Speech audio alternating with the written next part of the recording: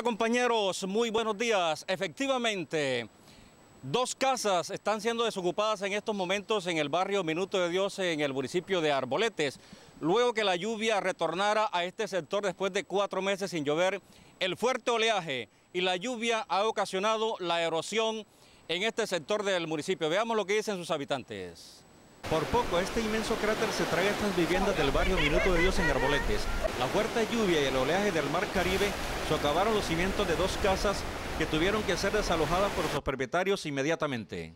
Anoche nos está echando de aquí, se farrumbó todo eso y el agua está abajo de la casa y queremos buscar donde alojarnos. Al gobierno nacional que nos busque solución inmediata. En lo corrido de este año, 15 casas han sido desocupadas a causa de la erosión marina y son muchos los habitantes que están a punto que el mar también les arrebate sus casas si no se toman medidas para evitar el impacto de la erosión marina. Cuando yo compré este lote aquí, habían 4 lotes hacia allá, más había una zona verde, que era un espacio como de 10 metros.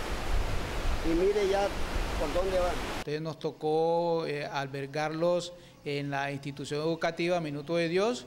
Mañana tenemos programado una reunión del Comité Municipal de Gestión del Riesgo para seguir apoyando a estas familias que están damnificadas. Las familias damnificadas están censadas para el sorteo de 30 viviendas que serán sorteadas en los damnificados por la ola invernal de las 100 casas gratis que entregará el gobierno nacional en el municipio.